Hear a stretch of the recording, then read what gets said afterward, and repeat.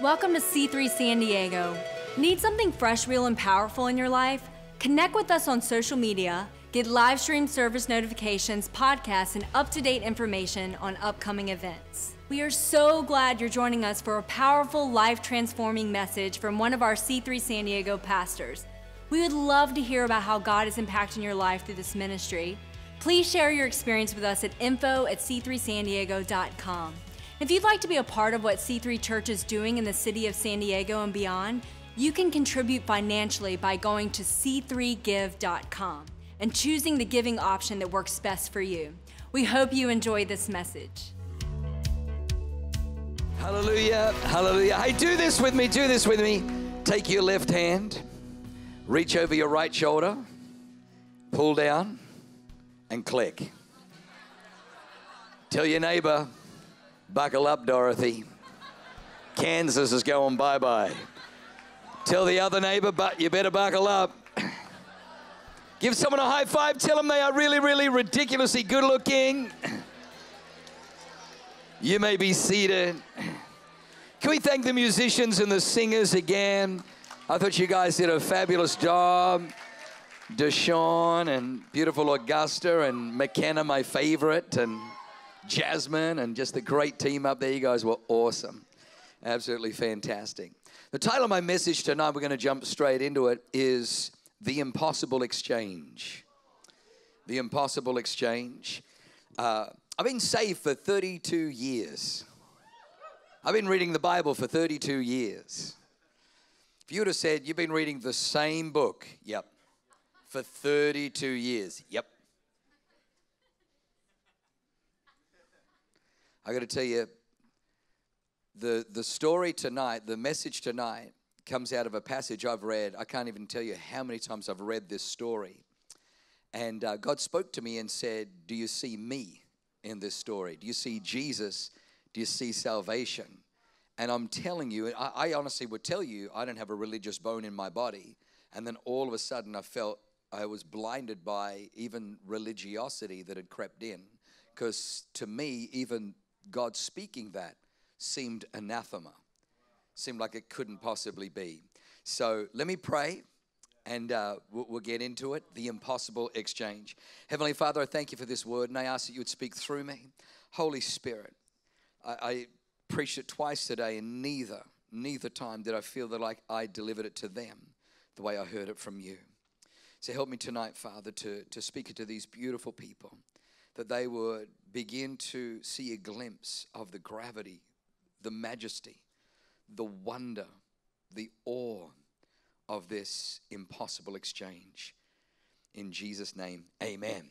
Amen. All right, now we're going to do some heavy upfront Bible reading because I got to kind of put it in context, otherwise it's not going to make sense. So 1 Corinthians 15, verse 45 in the NIV. 1 Corinthians 15, 45 in the NIV, the NIV, the nearly inspired version.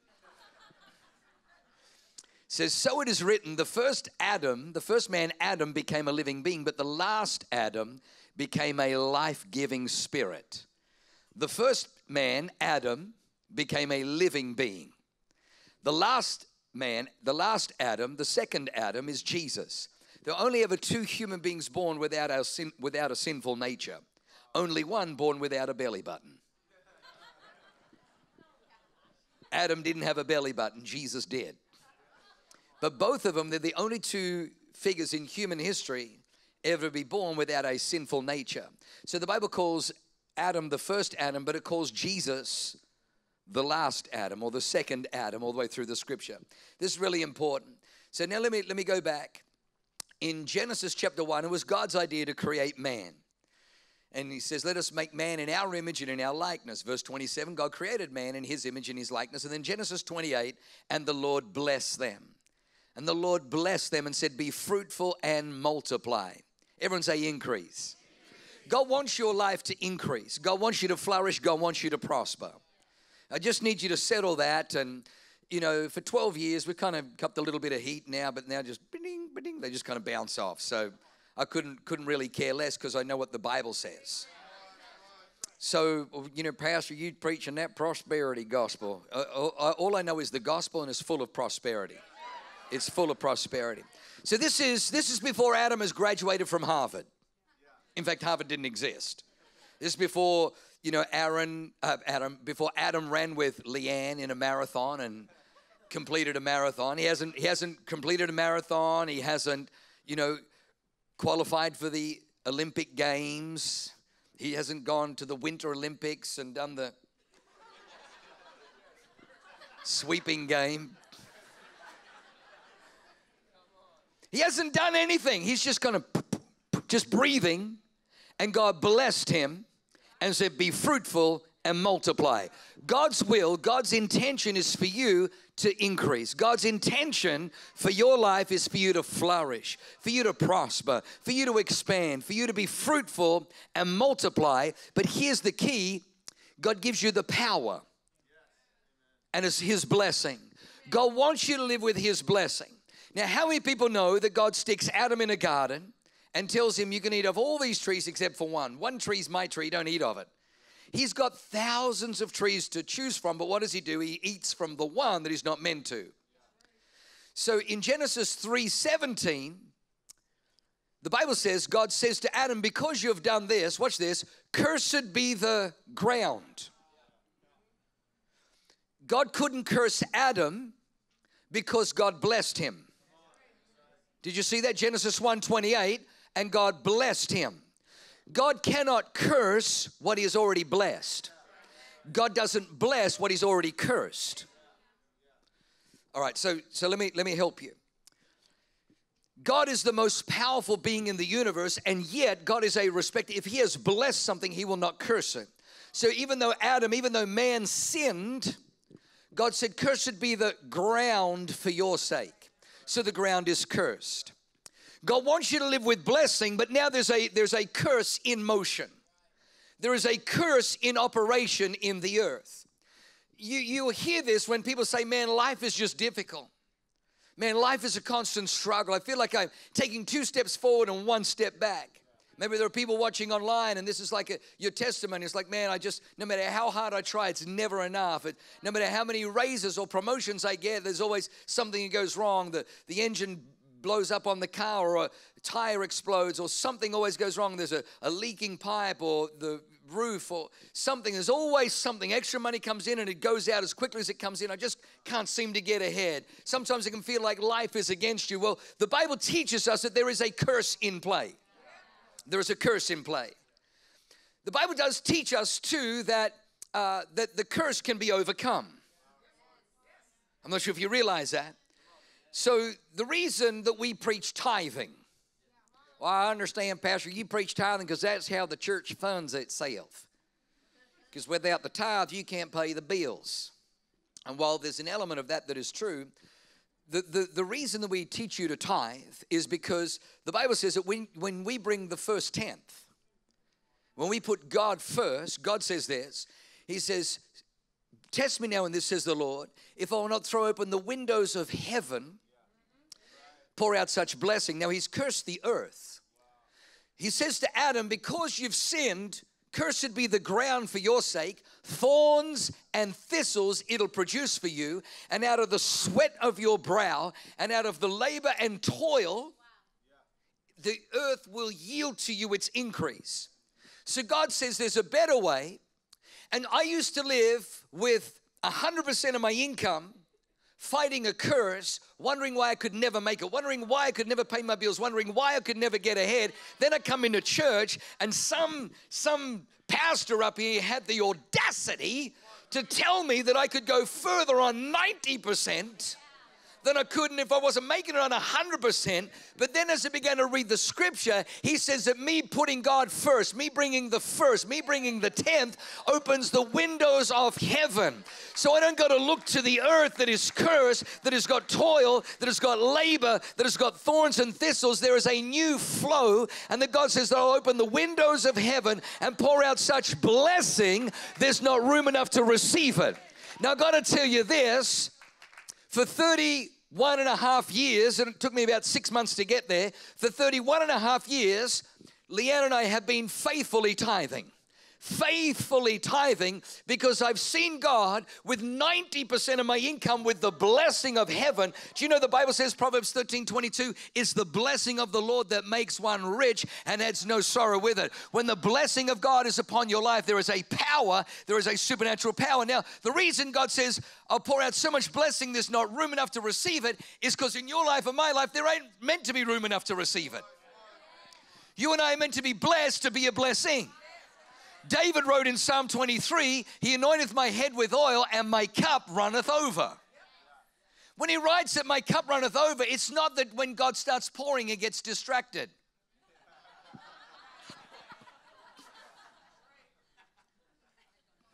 It's not that God likes stained tablecloths. I think I'll just keep pouring till it spills over and stains the tablecloth. The reason that his cup runneth over is so the people with empty cups can bring their cup and get filled up from your overflow. And then they begin to say, how come you all got this? Where'd you get this flow that your cup runneth over? And you can say, it's because the Lord is my shepherd. He leads me beside still waters. He makes me lie down in green pasture. You can begin to testify that God is good. So we see that there are blessings and cursings in operation. The next thing that we begin to see is that there is a disqualification. My humanity disqualifies me from divinity. People say, well, I think that I'm going to heaven because I'm not as bad as that guy. And we can all think of that guy. We can all think of some Jack the Ripper kind of guy. Well, I'm not as bad as that guy. And that's kind of a little bit of a gamble. Like, if you're in line getting into heaven and you're waiting, Judgment Day, and you kind of can see Peter up there and you're like, oh, okay, won't be too much longer now. And, hopefully the Jack the Ripper guy's in front of you because you look so good. But, if there's this short little lady this high in front of you and you're thinking, past the time, I might as well introduce myself. Hi, my name's Jurgen. What's your name? Teresa. Oh, that's awesome. And what did you do on planet Earth? Oh, you build orphanages in Calcutta. Oh, sugar. You're not Mother Teresa, are you? Anybody want to change places? No one's going to change places in the line with you. First offering in the Bible was Cain and Abel. First murder in the Bible was Cain and Abel. The Bible says it comes to pass in the fullness of time that Cain brings an offering to the Lord, watch this, of the first fruits from the ground, the fruit of the ground. Abel doesn't bring anything from the ground. The Bible says Abel goes to his flock and he takes the firstborn lamb and he brings it to God. Both men bring an offering. An offer is just an offer. It doesn't have to be accepted. And God looks at Cain, says no. And he looks at Abel and says yes. And the blessing of God comes on Abel, but no blessing on Cain. Because the earth was cursed. And Cain was making a statement before God that I can produce in my ability, in my strength, something that pleases you. Whereas Abel said, I realize no matter how hard I try, I cannot attain perfection. A sacrifice must be made in order to please you. So we see this in play. We see this in play where the older brother, Cain, and the younger brother, there's a conflict. And all the way through the Bible, the younger shall rule over the older. It's because the second Adam, Jesus, will fix up the mistakes of the first Adam, Adam. This is all the way through the Bible. Now come with me to one last scripture, Genesis 25:28. It says this, it says that Isaac loved Esau because, everyone say because he ate of his gain. But Rebekah loved Jacob. Isaac loved Esau because performance-based acceptance. Rebekah just loved Jacob. Now come Genesis 27. This is the reading part, and then I'm going to unpack it for you. Now it came to pass when Isaac was old and his eyes were so dim that he could not see, he called Esau, his older son, and said to him, my son, he said, here I am. He says, behold, now I am old. I do not know the day of my death. Therefore, please take your weapons, your quiver and your bow, and go out into the field and hunt game for me. and make me savory food such as I love, and bring it to me, that I may eat, that my soul may bless you before I die. Now Rebekah was listening when Isaac spoke to Esau his son. And Esau went out into the field to hunt game and to bring it. So Rebekah spoke to Jacob, her son, saying, indeed, I heard your father speak to Esau, your brother, saying, bring me game and make savory food for me, that I may eat it and bless you in the presence of the Lord before my death. Now therefore, my son, obey my voice according to what I command you. Go now to the flock and bring me from there 2 choice kids of the goats, and I'll make savory food from them for your father, such as he loves. Then you shall take it to your father, that he may eat it, and that he may bless you before his death. And Jacob said to Rebekah, his mother, look, Esau, my brother, is a hairy man, and I'm smooth-skinned. Perhaps my father will feel me, and I shall seem to be a deceiver to him, and I shall bring a curse on myself and not a blessing. Now, let me just kind of stop there. So Esau, his name means red. When he was born, he was red and hairy. Possibly the first of the Scotsmen. Esau, red and hairy, aye. And he was a hunter of fine game. He went out into the field and he hunted with his bow and arrow and his weapons. And he'd shoot pheasants and duck and venison, bring it to his father. And he'd say, Father, I've made something for you. And his father would say, oh, that smells good. What is it? What do you call that? It's haggis. What do you do with it? You eat it. Ooh. And so, so this is... So the story goes on that Rebekah says, no, bring the 2 young goats. I'll prepare them the way your papa likes them. And then what I'm going to do is I'm going to take the skins of the goats and I'm going to stick it up your sleeves. And I'm going to put it on the smooth part of your neck. And so Jacob does that. And he goes in before his father. And his father Isaac is sitting there and he can smell the food. And Jacob says, here I am, Father. I've brought the food. And he says, wow. How did you catch the game and prepare it so quickly? And Jacob says, well, the Lord was with me and gave me favor in the field. And so I've brought it to you. And Isaac says to him, who are you, my son? He says, my name is Esau. And he says, come closer. Let me feel you. When he comes closer, he feels the skin and it's rough and hairy. He says, the skin is Esau, but the voice is Jacob's. So the Bible says he eats the food. And then one more time he says to him, are you really Esau, my son? Jacob says, yes, I am. He says, come close to me that I may smell your clothing. And as he comes close, he smells his clothing. He says, it's the smell of my son Esau. Now watch what happens. In verse 27, and he came near and kissed him, and he smelled the smell of his clothing and blessed him and said, surely the smell of my son is like the smell of a field which the Lord has blessed. Therefore may God give you the dew of heaven, of the fatness of the earth, and of plenty of grain and wine. Let people serve you and nations bow down to you. Be master over your brethren, and let your mother's sons bow down to you. Cursed be everyone who curses you, and blessed be those who bless you. Watch this. Now it happened as soon as Isaac had finished blessing Jacob, and Jacob had scarcely gone out from the presence of Isaac his father, that Esau his brother came in from the hunting. He also made savory food and brought it to his father and said to his father, let my father arise and eat of his son.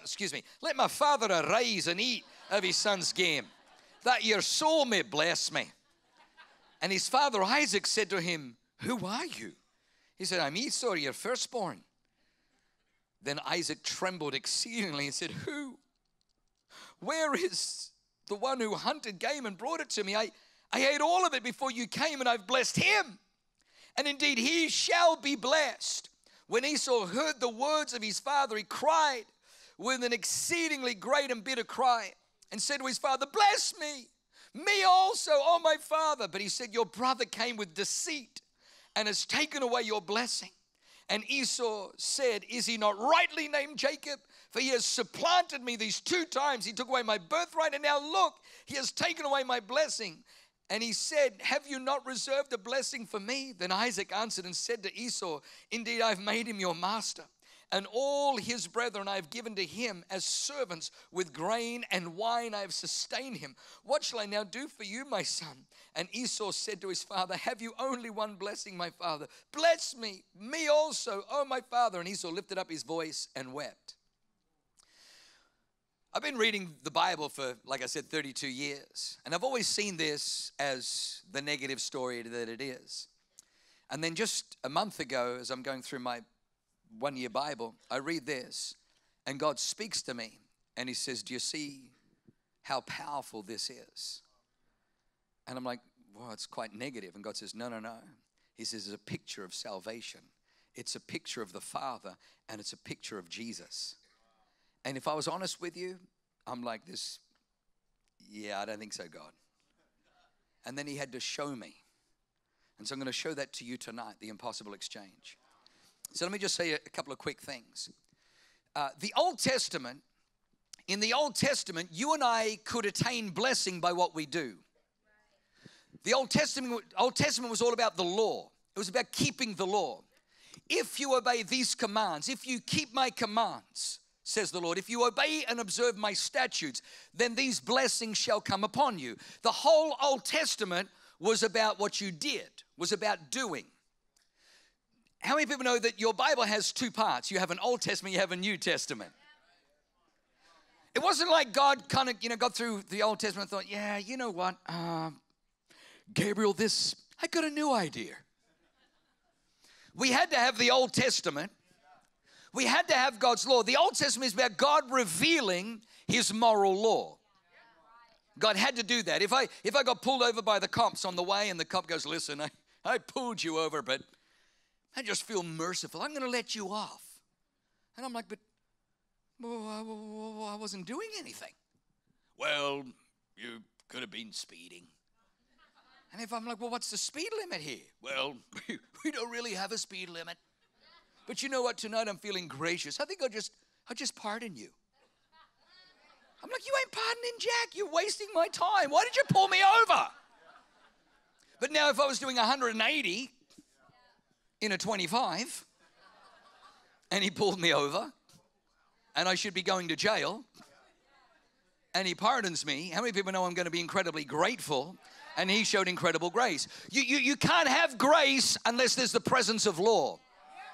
You can't have mercy unless there's the presence of truth.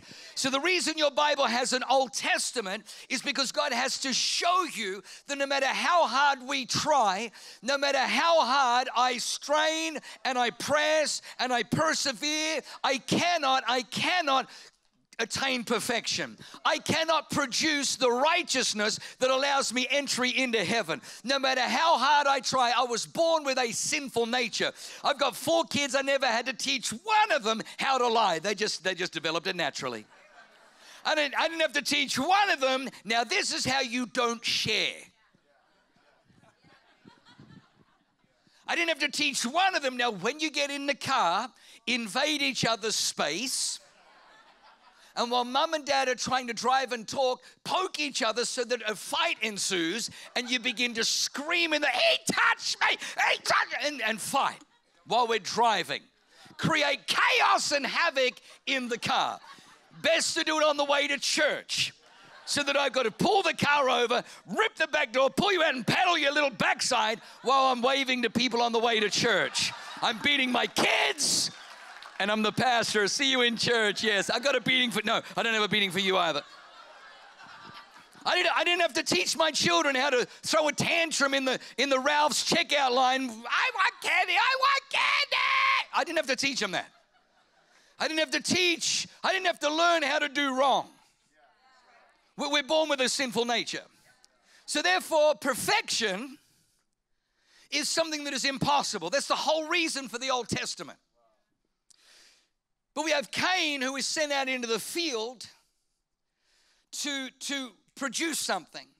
Cain is indicative of the Old Testament. Esau is indicative of the Old Testament. Esau. Because the Bible says that Isaac loved him because of what he brought from the field. Old Testament. Jacob represents New Testament, unconditional love. Unconditional love. Now watch this. God wants you to live under His blessing. The blessing of God is His Spirit, His anointing. When the anointing is present, natural laws are superseded. When the anointing of God rests on your life, when the blessing of God rests on your life, you can live above natural laws. When Jesus walked on water, He was living above, because the Bible says how God anointed Jesus of Nazareth with the Holy Ghost and with power, and He went about doing good and healing all who were oppressed of the devil, for God was with Him. When Jesus opened the eyes of the blind, the anointing always supersedes natural laws. When Jesus took 5 loaves and 2 fish, Scott Sorensen, and fed the multitudes, is because the anointing supersedes natural laws. When we moved from Sydney to San Diego, and they said San Diego is a preacher's graveyard, when they said there ain't no Spirit-filled churches over 300, when they said you need to understand there's no zoning for churches, you need to understand that the buildings are way too expensive, and we're just about to buy building 5, and we're looking at 427 acres out in Campo. I made a decision. If I'm walking in the anointing, if I'm walking in the blessing of God, I don't have to bow my knee and I don't have to submit to natural laws. You can live above. This is why we came, and this is the word for you. This is the good news for you tonight. That you don't have to live with limitations, with ceilings. I remember my mom when I was little saying how, in her very thick German accent, life is a struggle. If you watch a baby being born, there's a struggle for the baby to be born. And saying life is a struggle. And even death is a struggle. She says it's just a struggle all through life. You have negative people that say life is a blank and then you die. And T-shirts with fertilizer happens. And then I use the word fertilizer.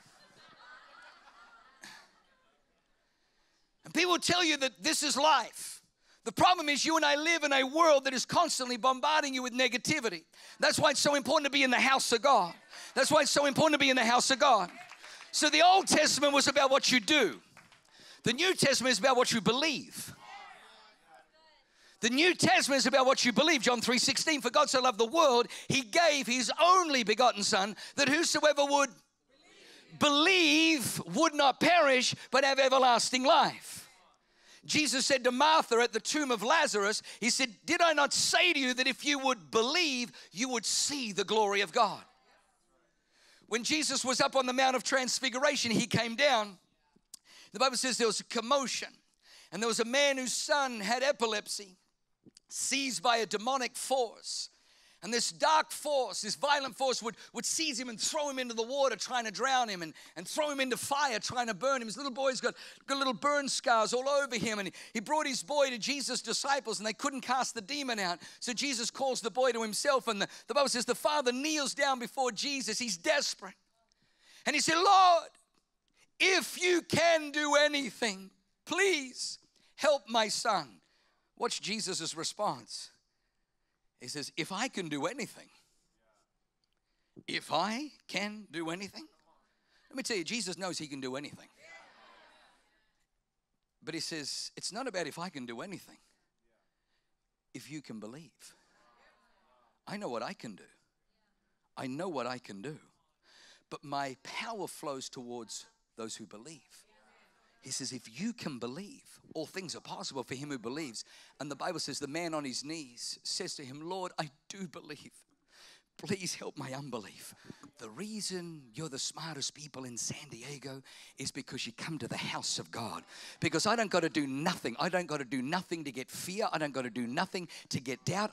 Don't got to do nothing to get unbelief. It is constantly spewed at me on the airwaves, on the television, the television, in the media, right around the negativity and naysaying and doom and gloom and all the prophets of disaster, the master of disaster. All of that stuff is constantly. I need to get into the house of God. I need to hear the word of God. I need to hear the promises of God so that my faith can rise.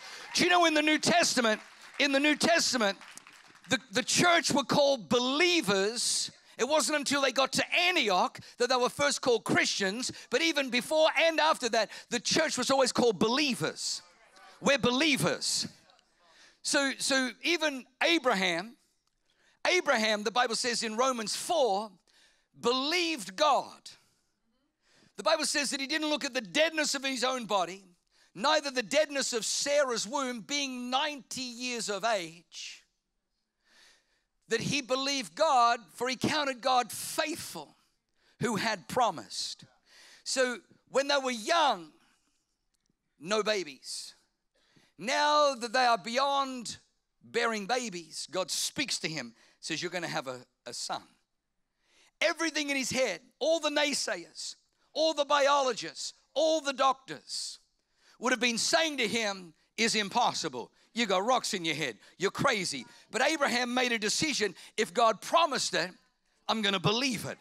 If God, my job is to bring the promises of God. My job is to preach the word of God so you can bust the lid, so you can shatter the ceiling that is over your life, so you can live a life that is exceedingly abundantly above all that you can ask or think according to the power at work in you. So the New Testament is about believing. The Old Testament is about doing. Now watch this. So I'm perplexed with this story because I'm like, God, I don't understand this. How could this be you? Because Isaac is blind. He can't see. You're a God of vision. You're trying to tell me that we can deceive you to get into heaven? God uses such powerful pictures. It's almost violent to the text. But once you see this, it's so magnificent. God says, oh, no. He says, it's the impossible exchange. See, this is what I know. You and I are Jacob.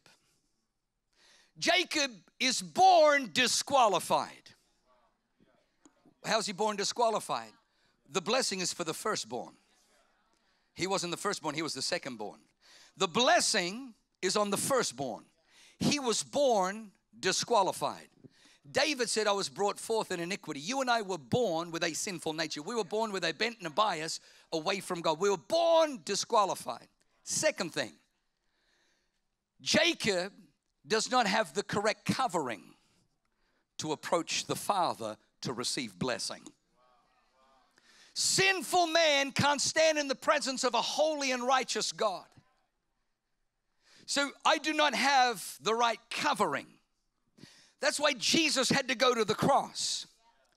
On the cross, the Bible says, God made him who knew no sin to become sin, so that you and I might become the righteousness of God in Christ Jesus.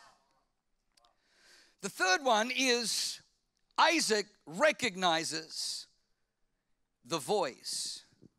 He says, the voice is Jacob's.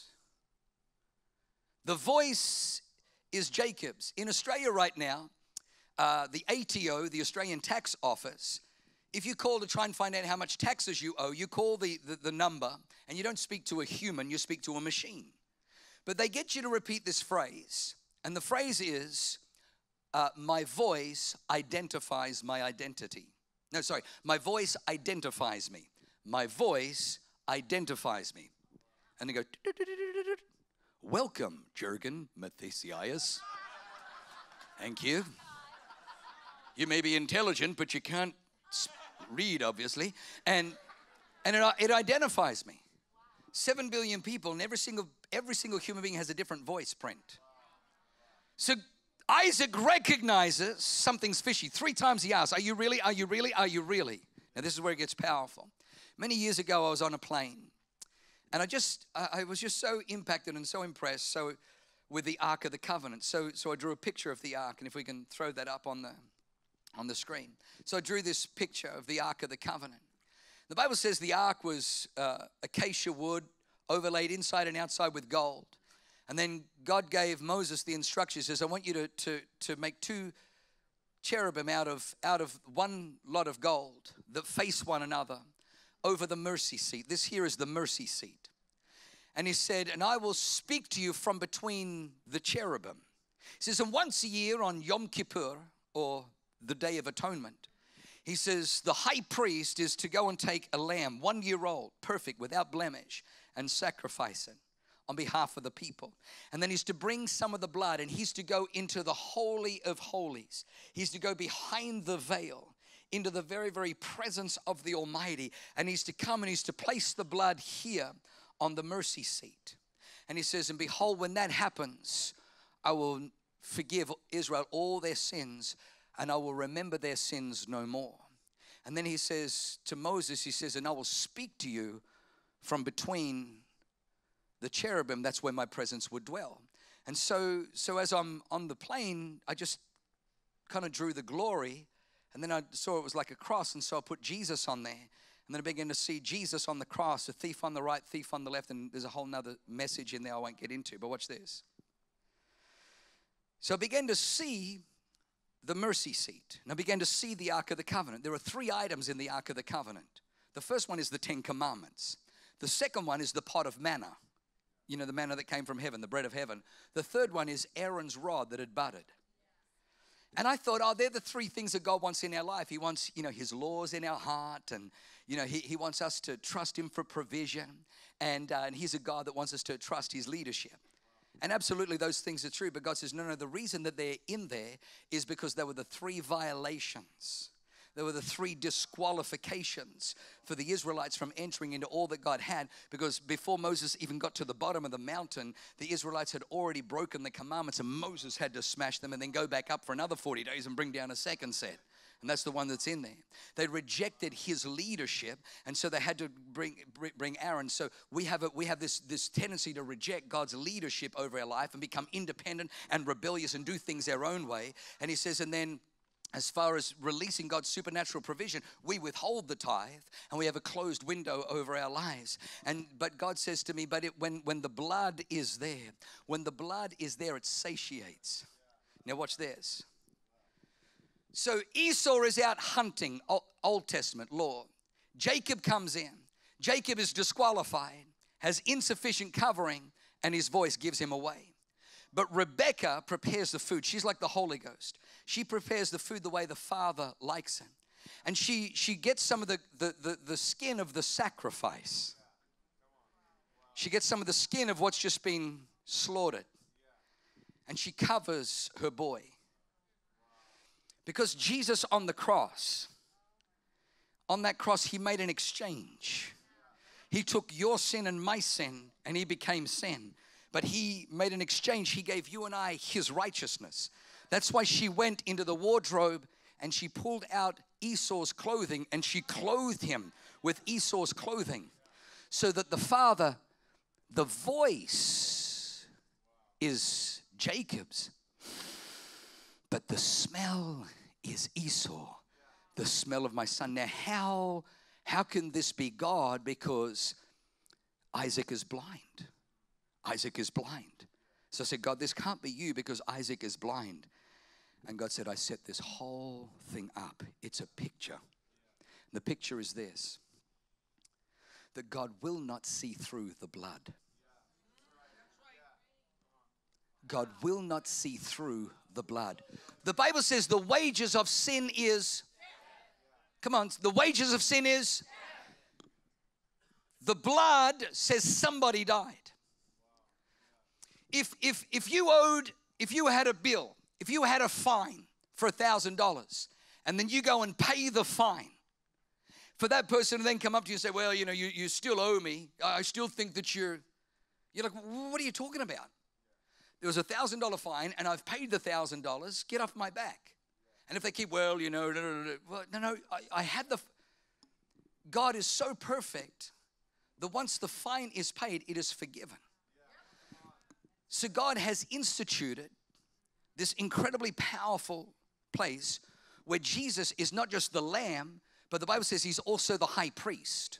That when he died on the cross, he entered through the veil into the temple not made with human hands. And he went into the Holy of Holies in heaven. This is all a shadow and a type of the picture in heaven. And he went to the very, very mercy seat before the Father, and he put his blood there to cover our sin, to cover our unrighteousness, to wash away our disqualifications. So now whosoever believes in him, if any man be in Christ, he is a new creation, so that you and I in Christ can now approach the Father. And even though you and I know that we are disqualified, even though that you and I know that we sin, even though we know that we're jacked up, even though we know that we're dysfunctional, dysfunctional, even though that we know that we're broken, even though that we know that there's all kinds of issues in our life, because of Jesus, we can come before the Father knowing that He recognizes our voice and that our voice disqualifies us. However, when we go before the Father, the blood of Jesus covers all of our sin,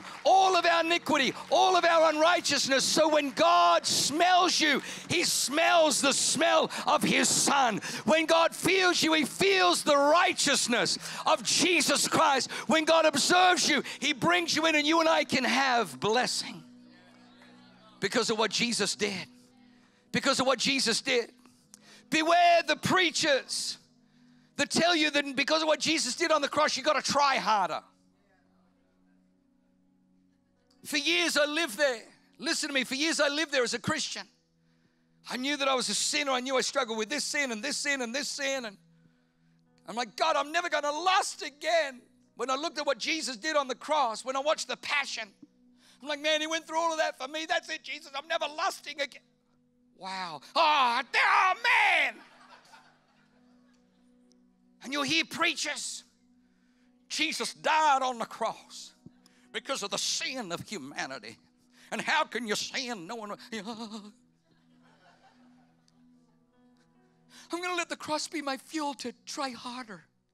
The whole point is that you and I cannot produce. We can't produce. Somebody had to sacrifice. When you come believing for the impossible exchange, it snaps and breaks the power of sin over your life. Now watch this. I was talking to my handsome son last night, and he read a particular book by a particular preacher who can be a little bit severe. He said, Dad, after reading the book, man, I felt like I wasn't even saved. And I said, you know, it's interesting. The Bible says through the first man, Adam, because of his disobedience, death came to all men. But because of the second Adam, Jesus, because of his obedience, righteousness and eternal life came to all men. When you read your Bible, you will find all the way through your Old Testament, they had to do sacrifices. Every 7 weeks, there was pretty much a new sacrifice. Once a year, there was where the priest would go in, but it had to happen every year. In fact, Moses said from God, this is to happen in all future generations. Because the sacrifice of a lamb, the sacrifice of a goat, the sacrifice of a bull was only ever temporary. Because the judgment was greater than the sacrifice. When Elijah went up onto Mount Carmel challenging the prophets of Baal, after they had their turn and no fire came, the Bible says Elijah took the bull and he cut it into pieces. And then he placed it on the altar. And then the Bible says he poured water on it. 1 time, poured water on it. 2 times, poured water on it. 3 times. And then he cried out to God. And the Bible says the fire of God fell from heaven, consumed the bull, consumed the wood of the altar, and licked up all the fire. Why is that? Because the judgment was greater than the sacrifice. Until Jesus. Until Jesus. When Jesus Christ, the Lamb of God, was nailed to the cross, the Bible says that darkness came over the land from the 6th hour to the 9th hour, from 12 p.m. to 3 p.m. in the afternoon. Darkness came over the whole land because God was extracting the sins of humanity, your sin and my sin, and placing it on His Son Jesus. And then the Bible says at 3 p.m., Jesus on the cross cried out with a loud voice, Eloi, Eloi, lama sabachthani, my God, why have you forsaken me? Because it was at that moment, for the first time in Jesus' life, he felt the separation. He felt the Father tear himself away because God cannot be yoked to sin. And so the Father turns his back on Jesus Christ as the wrath of God comes upon Jesus' body on the cross. And Jesus in agony is on the cross. But watch this. He doesn't die there. He doesn't die until these words leave his lips. Once the full judgment and the full wrath of God comes upon Jesus, he says, it is finished. It was the first time in human history that the sacrifice was greater than the judgment. It was the first time in history the sacrifice was greater than the judgment.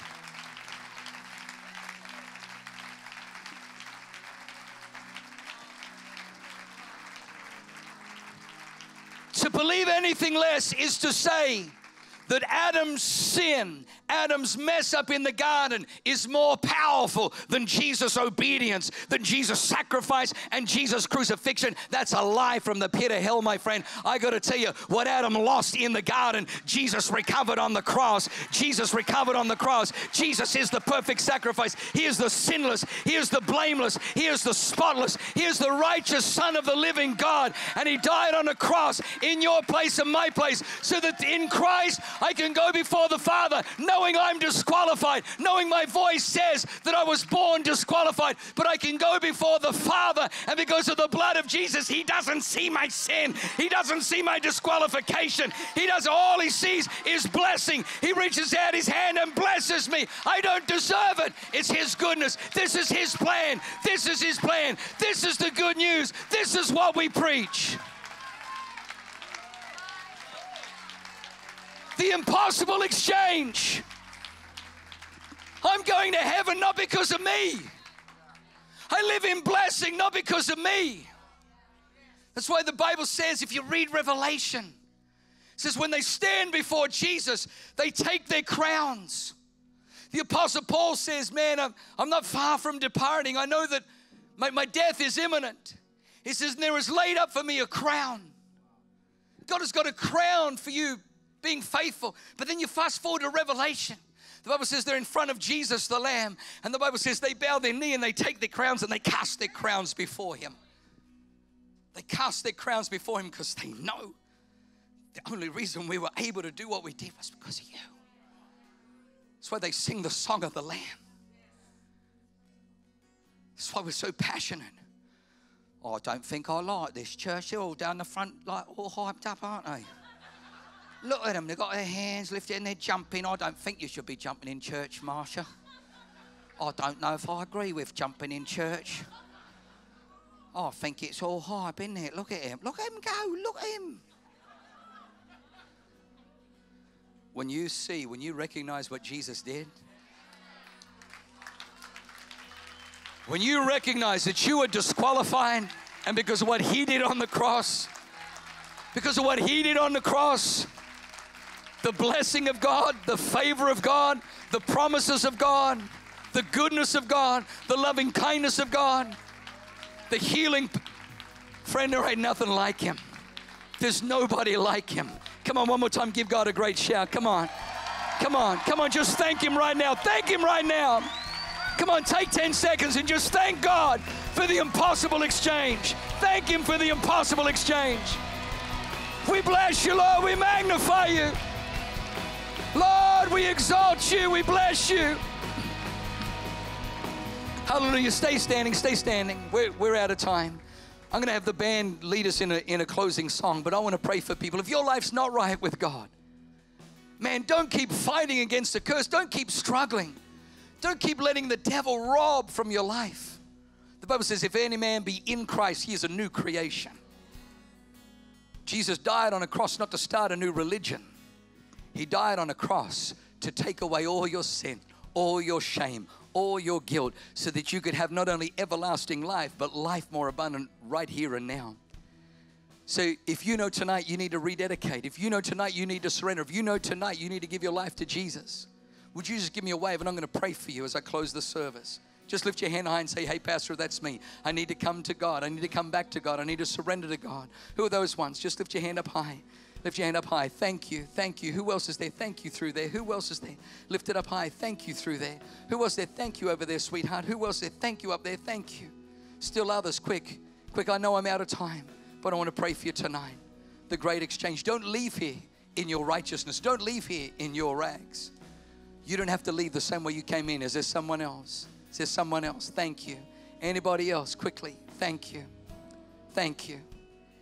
Thank you. Anybody else? Quickly, just lift your hand. I am out of time. Thank you, young man. I see your hand. Thank you. Man, I feel there's some people.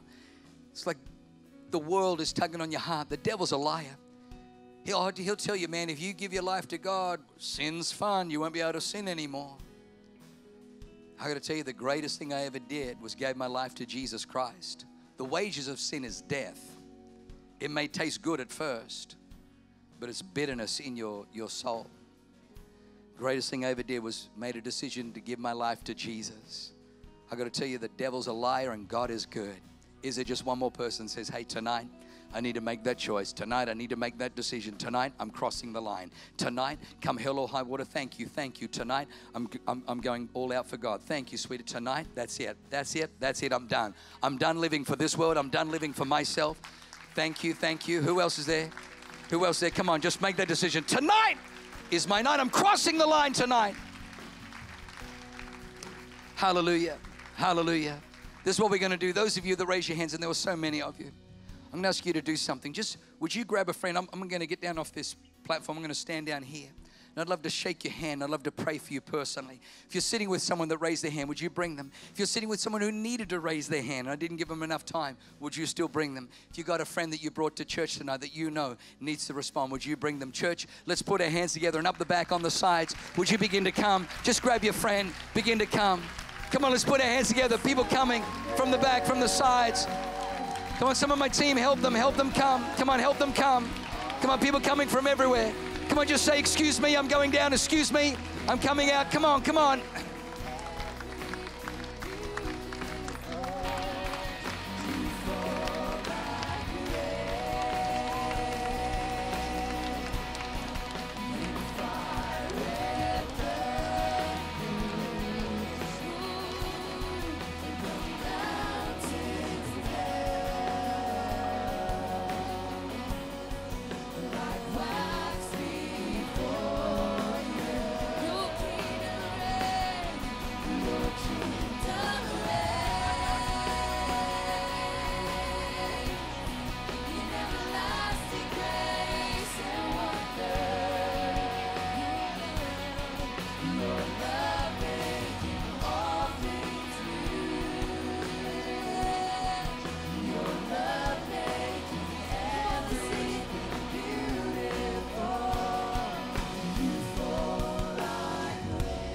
Amen. Come on, can we give these people a great round of applause? I know I've gone a few minutes over. I'm going to lead them in a prayer, and then the band's going to finish this close-out song. But this is what I want you to do tonight. After I pray this prayer, as we sing these words, just lift your hands tonight and sing these songs. It's such a beautiful song. Sing the words. And just allow God to get rid of that striving, the guilt, the shame, the condemnation. Listen to me. I've seen the other gospel that says because Jesus died on a cross, you ought to just try harder. You know what it produces? It produces hypocrisy. Because I've got to pretend like I've got it all together. I've got to pretend like I don't even struggle with sin anymore. But when I realize that I can never produce the righteousness of God, somebody had to sacrifice. It's amazing how it breaks the power of sin. It's amazing how God imparts righteousness. So you have righteousness on the inside of you. Pride says, I'll do it my way. Humility says, somebody has to rescue me. God resists the proud but gives grace to the humble. So I want you who have come forward, let's all say these words. Say, dear Heavenly Father, I want to thank you tonight. You so love me. Jesus Christ, your only Son, died on a cross to break the power of sin. Wash me clean so that tonight I am forgiven. Tonight I am a child of God. I am clothed in righteousness. It is the gift of God because of the impossible exchange. Lord Jesus, tonight I declare I am your servant from this moment forward. In Jesus' mighty name, amen. Thank you so much for joining us online. We hope you had a powerful experience. We want to take this time to personally help you navigate the next steps in becoming connected. If you made a decision for Christ today, need prayer, or want more information about our church, go to our website, c3sandiego.com. And if you didn't get a chance to give online during service and would like to contribute financially, you can go to c3give.com and click on the giving option that works best for you. We look forward to hearing from you. See you at church.